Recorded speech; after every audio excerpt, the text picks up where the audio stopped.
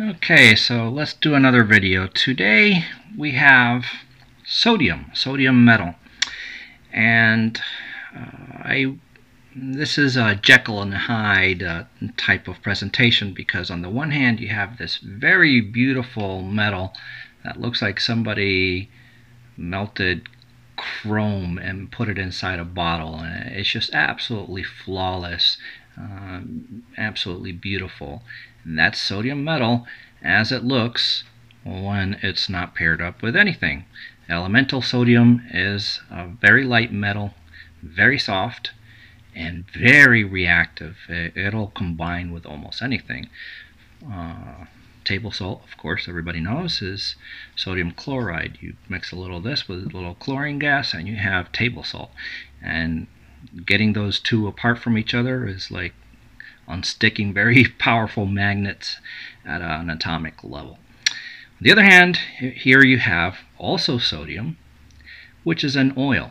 And I'm looking at this and it looks like, I don't know, like a Mexican marinade or something. I'm told that this orangey looking oil is a special version that is low permeability for oxygen, but between you and me, I think they scammed me and upcharged me for what looks like engine oil. But anyway, I'm getting off track. Here is sodium that is not under argon, and you can see that the surface doesn't look anything at all like a metal. It looks like something not nice, but that is actual sodium metal, what it will look like as shipped in oil.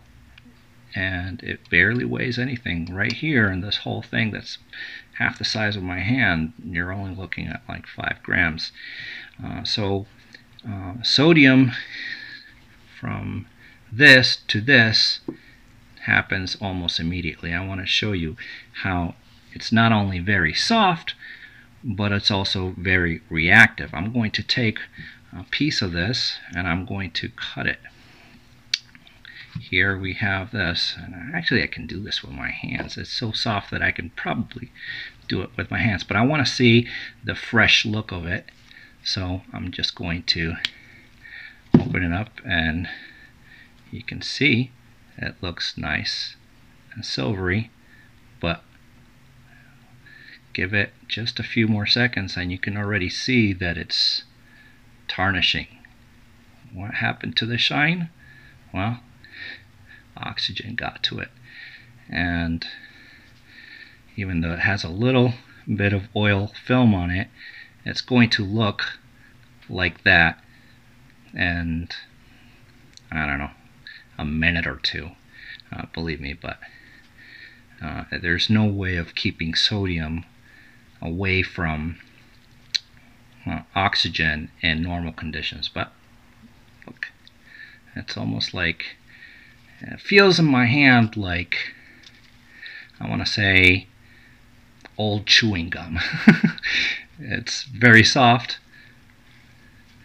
And if I were to toss this in water, it would spit and catch on fire, and maybe even give me a good pop just for a little tiny piece of sodium. A big piece would give me a big pop.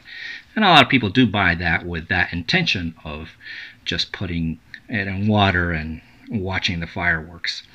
But whatever your use is, we have sodium for you. Either you can get it in the nice type for a lot of money, or very cheaply and quote-unquote low permeability, low oxygen permeability oil, which is really just engine oil as far as I can tell. So anyway, this is Raciel for Luciteria. Thank you for watching.